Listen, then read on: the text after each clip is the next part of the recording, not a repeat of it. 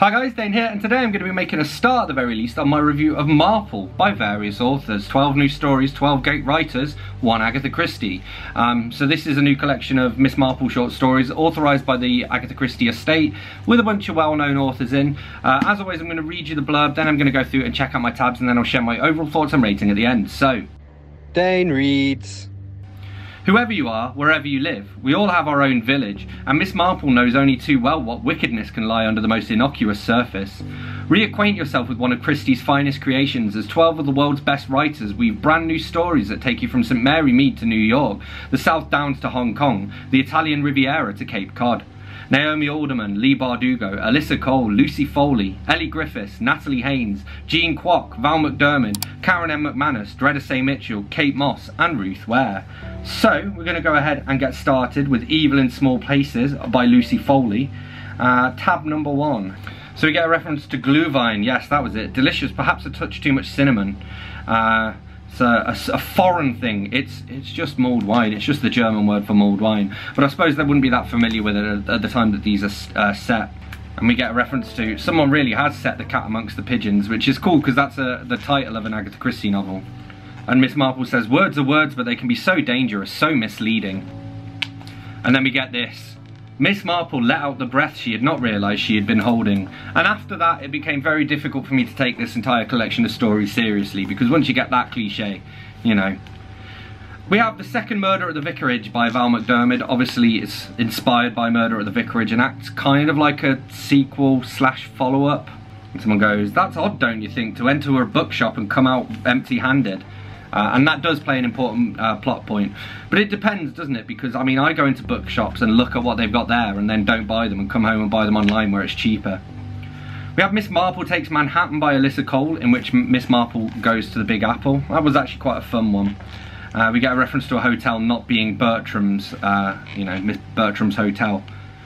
Then we have The Unravelling by Natalie Haynes. Didn't tab anything out in that. Moving on to Miss Marple's Christmas by Ruth Ware. That is kind of quite Agatha because she did write a fair few books that took place at Christmas, like The Adventure of the Christmas Pudding and all of that. And in that we get a reference to the Dashwoods. And the Dashwoods were a well-known family in my local area, although I suppose it was probably a fairly well-known and common surname. And we've got Sir Henry Clithering, and he goes, I rather like the old traditions. When I was a boy, the tradition in our village was to break off a berry every time one kissed a girl. And when all the berries were gone, so were all the kisses. What do you think, Miss Marple, shall we? And so they do, and Miss Marple goes, not my first kiss beneath the mistletoe, Sir Henry. It always reminds me of hatpins, you know. Hatpins, said Sir Henry, rather bewildered. I'm afraid you've lost me with the association there, Miss Marple. Oh, yes, indeed. Young men used to loiter beneath it at Christmas parties, and if a girl came past that they liked, they would claim a kiss, and sometimes they were rather insistent. But my dear mother always used to advise all the young ladies to keep a hatpin in one's bodice. There's nothing like a hatpin to provide a little discouragement to an unwanted suitor. Railway carriages, too. Railway carriages? Oh, yes, put in Mrs. Bantry from her seat at the other side of the room. I remember that quite well. The train would go into a tunnel and all the lights would go out, and the young men would seize the chance to kiss the girl sitting opposite them, complete strangers sometimes. And if it was a long tunnel, of course, they would sit down before the train exited, and then, when the lights came on, you would be glaring at a row of young men, quite unable to tell which of them it had been. But if you kept a hatpin to hand, you could jab them with it, and that soon sent them scurrying back to their seat.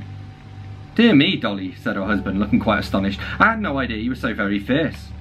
Well, Arthur, only if one didn't like the young man. Alright, then we have The Open Mind by Naomi Alderman, didn't tab anything out there. The Jade Empress by Jean Kwok, again, didn't tab anything. Competent stories, just nothing really for me to share. Then we have A Deadly Wedding Day by Dreda Say Mitchell. And we get Marie goes, oh, she told me she was a friend of Tante Bella's.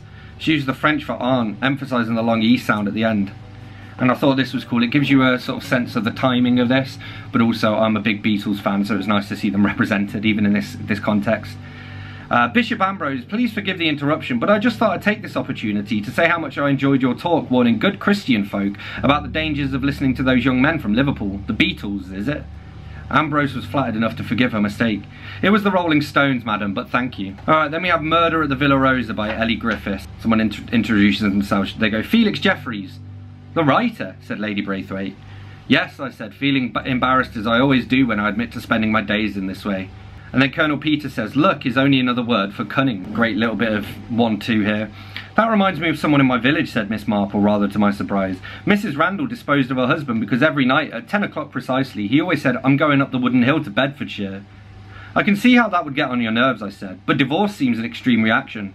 "Oh, she didn't divorce him," said Miss Marple. "She killed him." Nice little bit of reflection here. It kind of gets a bit meta, but it's also interesting to me as a crime writer.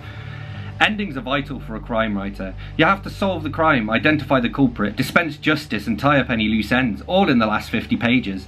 Any sooner and readers will complain it's too easy. Any later and they will feel shortchanged. Let me get this. It sometimes seems as if all the world is writing a book, I said.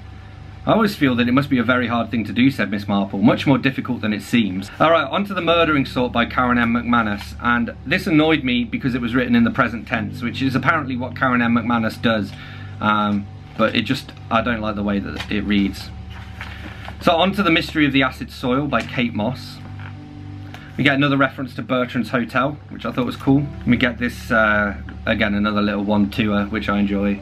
"I've never been an advocate of teetotalism," said Miss Marple primly. "A little strong drink is always advisable on the premises in case there is a shock or an accident." "Have we had a shock or an accident?" "No," she twinkled. "But travel is wearying, is it not?" And we learn that people use razor blades around the roots of plants like rhododendrons and the like to acidify the soil, and somebody died because they cut their finger on a rusting blade. And Emmeline goes, "Things never seem to change for the better." "Oh, I don't believe that's true," countered Miss Marple. "Think of the extraordinary advances in healthcare, many of them, so I am told, the result of research carried out during the 2 world wars. There is always good in bad, as there must always be bad in good." And then we get this. "Jane Marple had not been aware she was holding her breath, but now she exhaled." What is with this? It's a horrible cliche anyway, but also they keep trying to paint Miss Marple as like not having lost her marbles. She's still very sharp even though she's an old lady, and yet she keeps forgetting to breathe. Then we have The Disappearance by Leigh Bardugo, and Miss Marple has the great line, "No woman who has been married that long smiles at her husband so much. It isn't natural." And that is all I got for you. So yes, Marple by various authors.